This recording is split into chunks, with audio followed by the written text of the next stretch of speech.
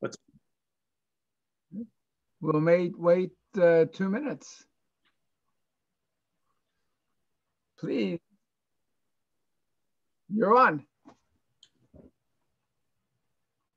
Well, I'll be speaking about partial factorization of generalized products, binomial coefficients. And so there'll be 4 topics. Central binomial products is a review. I gave a talk in this subject last year that covered some parts of 1, 2, and 3. So, and then the new stuff is part 4. Many slides.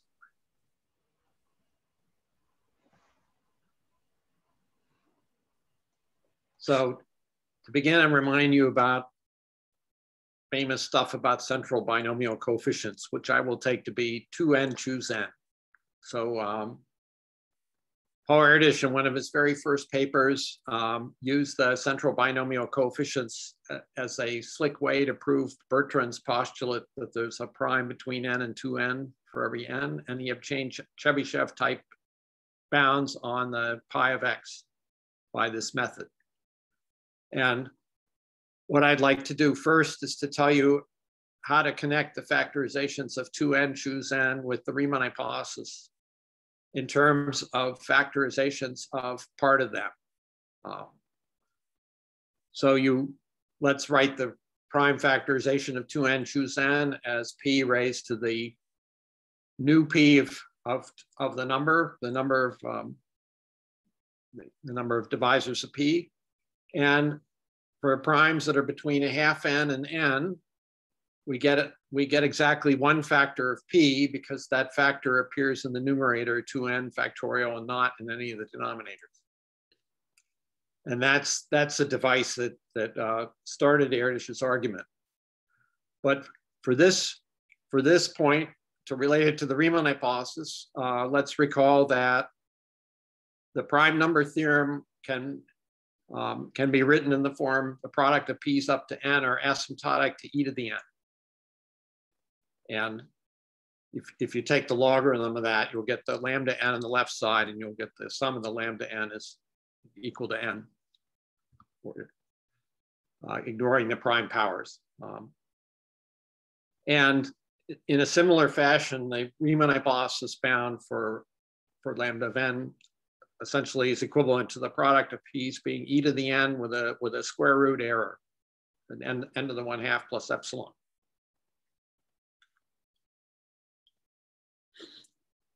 Okay, applying that with by differencing, if we apply that from the primes up to 2n, we will get an e to the 2n, and if we cancel out the primes up to n, we will divide out an e to the n. So we'll get the Riemann hypothesis is equivalent to the product of the primes from n to 2n being e to the n with a square root error.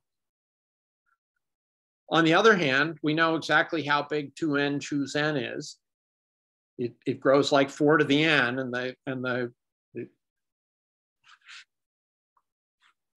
little square root of 2 pi n you divide out by is an O of log n term. So therefore, we can write the product of the contribution to 2n choose n from the primes less than or equal to n. Well, it'll be equal to the 2n choose n divided by removing all the prime effect of the primes bigger. And now we get its asymptotics exactly. It's 4 over e to the n plus O of n to the 1/2 plus epsilon would encode the Riemann hypothesis. So you can encode the Riemann hypothesis exactly in terms of a partial factorization of 2n choose n, where you only consider the contribution of the primes less than or equal to n. And that's one motivation for what I will discuss. So we can more generally, we can look at partial factorization of central binomials, where we take the product of the contribution of all primes up to some scale alpha, all the primes up to alpha well, from m, if you're up to alpha times n, and that scaling parameter can vary between 0 and 1. And this talk is going to discuss stuff about the size of these partial factorizations in terms of the parameter alpha for this binomial product and for various other products. So what you can easily show for the binomial product is that the logarithm of this product is asymptotic to a certain function of alpha times m as you let m go to infinity, and I will call this function f sub b c of alpha. It's a limit scaling function. It's a scaling function, and we're taking the limit as m goes to infinity. And what we know initially is that this function is 0 at 0, and at the top end, it takes the value log 2. Not log 4, because I have that m equals 2n in there. The next slide will show you the plot of the limit scaling function. It is the blue line in this graph. So at the top end point, the value of the function is log 2, and the error between that and the main term is very small. It's smaller than the Riemann hypothesis bound. And then it goes down with slope 1, and then at the point 0.5, you see a kink in the curve, and that's the point alpha equals 1/2, and that's the point in which the Riemann hypothesis is encoded if the actual values are very close to that point. So the Riemann hypothesis has to do with how close at a given m you're approximating this curve. The fact that the limit exists is on the level of the prime number theorem. So here are some remarks in that limit scaling function. So it's a continuous piecewise linear function, and it has slope 1 between rationals with 1/2k and 1/2k minus 1, and it's got slope 0 between 1/2k plus 1 and 1/2k. So it alternates between having slope 0 and 1, and that alternation is encoding a behavior of this function in terms of the inverse parameter alpha. It's encoding a floor function identity there, that the floor of 2x minus 2 times the floor of x is encoding the top and bottom of the binomial coefficient. And so this computation we did earlier did something at the value alpha equals 1/2. It showed that log of b of m half n is a constant log 4 over e, 1/2 log 4 over e times m. And so that gives you the value at 1/2 is log 2 minus 1/2, where that first kink was. And the Riemann hypothesis is equivalent to a close approximation at that point.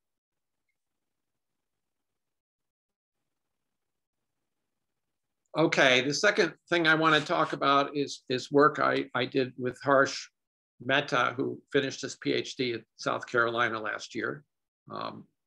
It studies the product of binomial coefficients in the nth rows of Pascal's triangle. So here are the products of the binomial coefficients on the nth row. For small values, you notice the odd ones are perfect squares.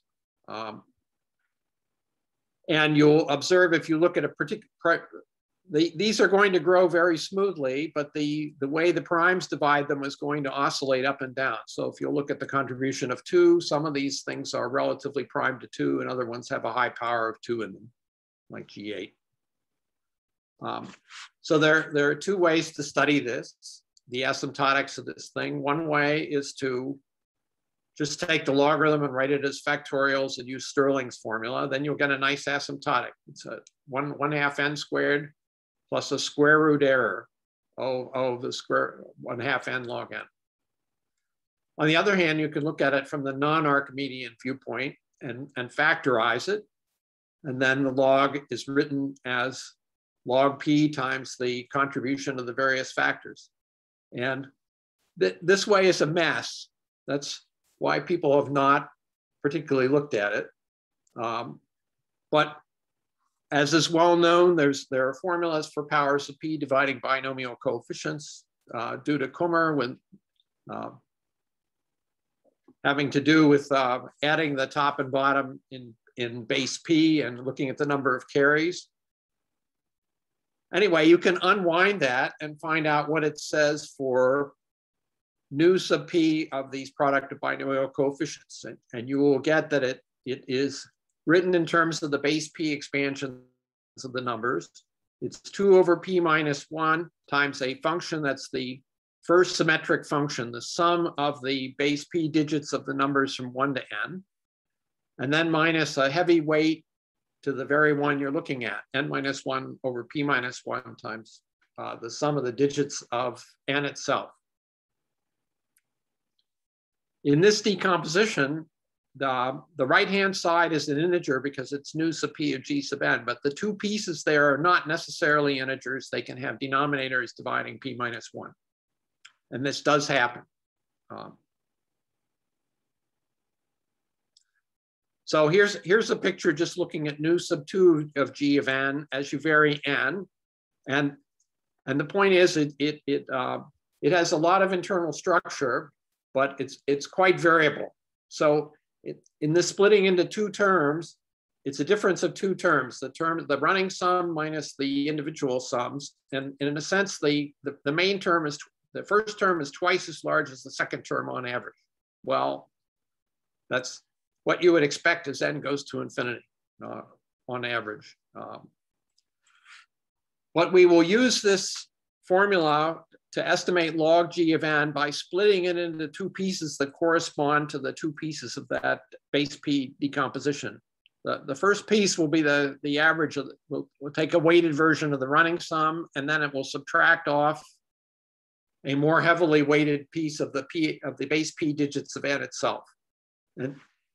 And these statistics are averaging, they fix n and then they average over the radix bases. So you're looking at the expansions to different bases, which doesn't look very tractable. But one can actually get hold of the asymptotics of these things for these two pieces separately. And in these asymptotics, there appears Euler's constant. So the asymptotics, but these terms for the base p expansions, they are the same size as the main term of the thing we are trying to estimate. They have an n squared. They don't have a larger term. The individual factorials that go in would put an extra log in there, and it's been canceled out in computing an and bn. And you can get this unconditionally, and conditionally on the Riemann hypothesis, you could get a power savings, which saves a factor of n to the 1/4, where the main term is n squared, so it's saving about the 8th root of the main term. And maybe we didn't optimize that. Maybe you can save more there. But I want to say that the one key idea of the proof method for this result, which is the beginning of everything, is that it suffices to estimate the b of n, which is simply the weighted sum of the p-adic digits, because you can get the asymptotics for a sub n for free, because you have a relation that log gn is equal to an minus bn, and log gn has a nice asymptotics from Stirling's formula. So if you know two of the terms, you get the third term. And the key reason why you can get a good estimate for b sub n is the fact that when you're looking at the base p expansions of the large primes between the square root of p and n, between n and the square root of n, those base p expansions of n have exactly 2 digits. The base p expansions are short, and then you can collect them according to the value of the leading digit k, and that will correspond to p being in the interval between n over k plus 1 and n over k, which explains why you get these breakpoints at n over k for an integer k in these things. And once you're on that interval, you can then average over all the primes in the interval. And then you can use standard prime counting statistics to compute these averages. That's why you can solve this problem. Well, we will bootstrap that. And now we will look at partial factorizations. So the partial factorizations are just the same as the factorizations we had before in terms of these radix expansion statistics, except that we aren't going to go all the way up to n. We are going to go up to some bound alpha times n.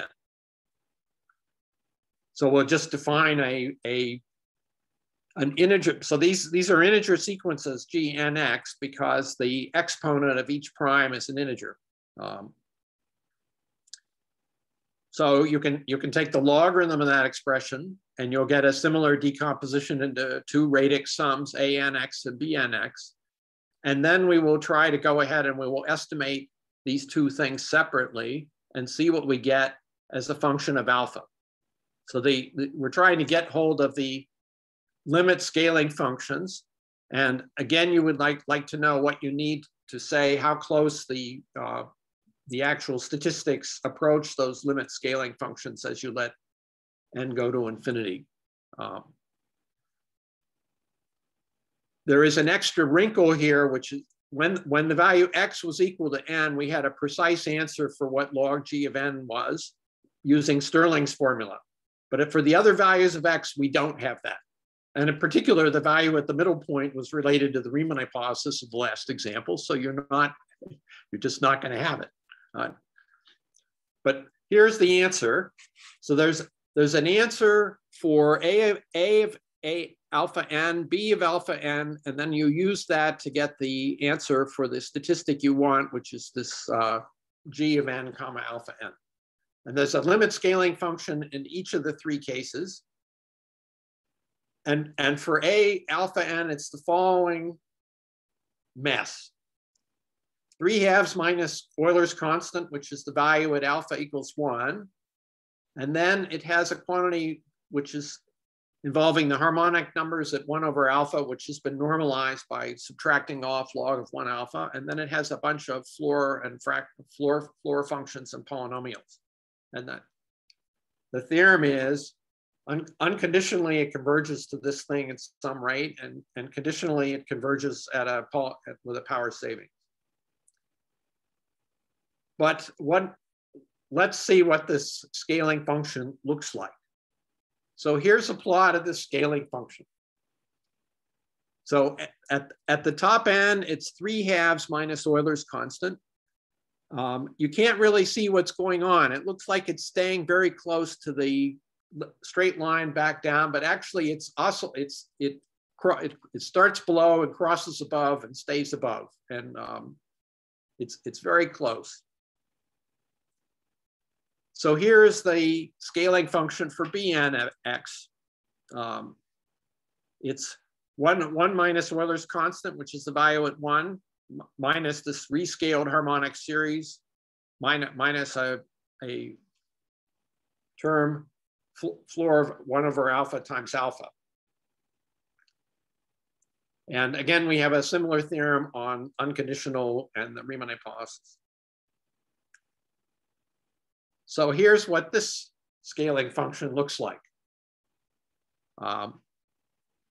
It stays above the line from the straight line from 1 minus gamma down to 0 for the whole range of the interaction, and it's continuous, and it is pretty clearly non-differentiable at all the integer points 1/2, 1/3, 1/4, 1/5.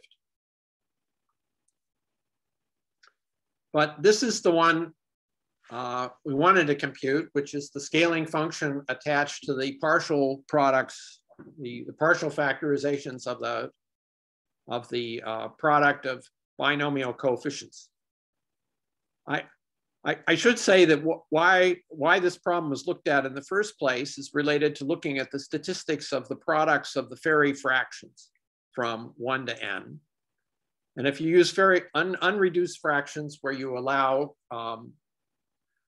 fractions that are not in lowest terms, then the product of the unreduced Ferri fractions, the inverse of it is actually, the reciprocal of it is actually this function g bar of n. That's why it was studied And then the limit scaling function here is simpler in that there are only polynomials and floor functions appearing in here. Floor functions of 1 over alpha. The harmonic stuff went away, and the value at 1 is a half. But you get a similar theorem. And here is a plot of what that scaling function looks like.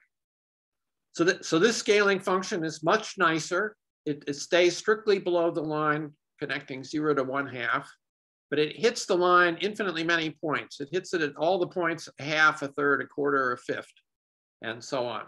And in between, it's a quadratic polynomial. So it's a piecewise quadratic polynomial in between. So this replaced what we saw for the central binomial coefficient, where the scaling function lay strictly below the line, connecting the top value to the endpoint. So these points where it hits the line may be of particular interest. It is my opinion that if you try to do this thing at a half and you actually have the Riemann hypothesis scaling, that actual thing would imply a non-trivial zero-free region for the zeta function of a finite width. But we did not examine rigorously proving the opposite direction in the paper. About the proof ideas, in this case, we have to compute both Bnx and Anx. And Bnx is proved by subtracting off Bnn, which we know when we get the complementary series, and that difference function can now be estimated in a similar way using averaging over the primes and the fact that there are only 2 base p digits for the primes that are occurring in the interval. And we do not have A and X to start the process at the top, but we can use an identity going from the bottom to the top, starting with A and X, and then adding in the stuff about B and X that we already know. So the earlier theorem determining what happens at the endpoint is necessary to begin the process to compute these. So now I want to come to generalized binomial products. So the point of this is that the radix-based statistics formulas make sense for all bases, and they have exactly the same form. So you can define a radix product where you raise every integer b to the exponent allowed by the base p digit expansions. And so you can just do this by analogy. That will be our definition of Gn double bar. And then you can define partial factorizations exactly as I did before. And you can follow a similar program of proof, except that it's much messier. It's nicer because your products over all integers, so you don't do averaging over primes. So this thing grows much faster than the previous example. It does show the same behavior. There will be values where a prime is omitted. But in this case, it will only be right at the beginning. So 2 doesn't divide G3, but after that, it's going to divide all. This is a repetition of the same recipe. And so we have to give the formulas for the asymptotics of these 3 things. And here is what the scaling function for the A function looks like. It's more complicated. It now has a second statistic that's subtracted off, that is the sum of k log k. So the harmonic numbers is a second piece. There's a summation of k log k, and it has to be normalized by subtracting off a square of log 1 over alpha, so that it will converge to something at 0. This is a proof where you just had to compute everything and figure it out. There's no way to say what this thing was going to look like in advance. And now here's a closed form that's passed various sanity checks. And here's what it looks like. starts at 0 and then it's negative, and it does have infinitely many non-differentiable little bumps in it that you can't see in the scale. And here's the limit scaling function for b bar of nx. In this scaling function, you see a gamma 1, which is the first Stieltjes constant. So gamma is the constant term in the Riemann zeta function at 1 in its Laurent expansion, and gamma 1 is the next coefficient. And gamma 1 is relevant to this j of 1 alpha minus 1/2 log 1 over alpha. At one of the limit points, it goes to this limit point. Here's what it looks like. Here's a plot of the scaling function. And again, in this one, the bumps are much clearer, but the scale is blown up twice as much. So then we get our final answer, which is what happens for the asymptotic things of this product where over all integers. Well, since it's over all integers, the main term is increased by a log. So the main term is n squared log n. And there is a secondary term of order n squared. And the main thing in all of these theorems is that the error term is unconditional and saves the square root. Now you might expect unconditional because you have avoided having to do anything with sieving over the primes. And the j of n piece got canceled, but the harmonic number piece is still there. There's still an Euler's constant in the limit at the upper end. The value at the upper end is a 1/2 gamma minus 3/4, which is negative. And the plot of this function, well, all I can say is it's strictly decreasing, and it's negative under the whole range, 0 at the starting point. So now I'm going to summarize. What's in this proof are the determining the limit scaling functions. These functions are continuous and piecewise smooth on each of the intervals from 1 over k plus 1 to 1 over k. However, the formulas for them involve discontinuous functions. All those floor functions and harmonic numbers, they're all jumping at all of these points, 1 over k plus 1. And the jumps have to coalesce so that you get a continuous function. And they are not differentiable at each of these points. The slopes change.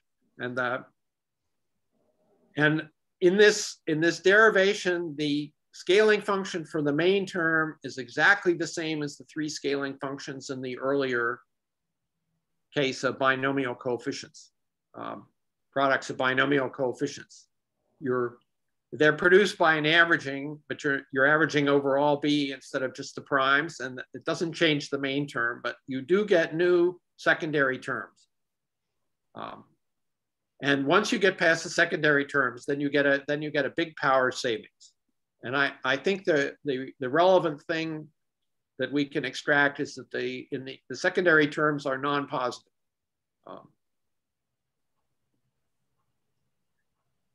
And as I said, we're getting power savings remainder terms, then they're unconditional. In the case of the binomial products, we got a power savings term in terms of an eighth root of unity. The interest in this is it says if you're looking at the Riemann hypothesis, it's sufficient with these A of nx and B of nx to actually show that they differ by a sharp, there's a sharp threshold between the two functions. The difference between them is a power savings. That would be enough for you to get somewhere. Another thing I'd like to say is the title is Generalized Binomial Products. It was not binomial generalized products. They were not described as a product of generalized binomial coefficients, but you could reverse engineer, and indeed there are generalized binomial coefficients, and we are currently studying them. In terms of the research, you might say that this work went backwards by going from products over primes to products over radix bases.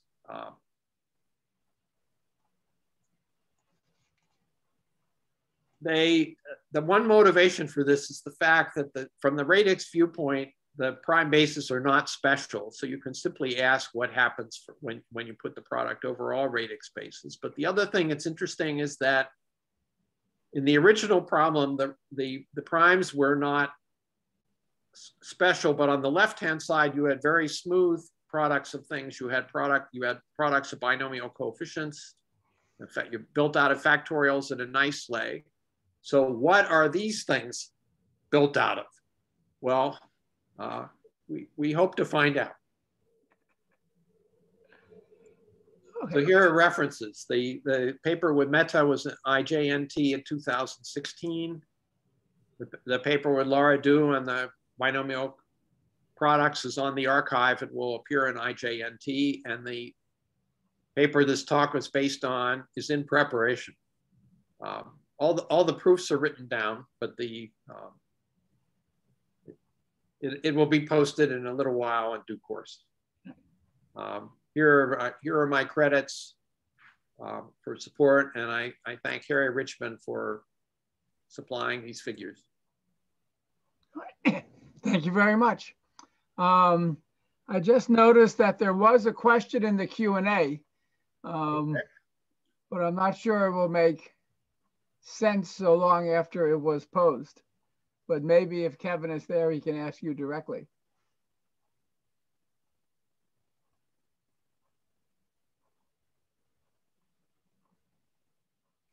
What was the question?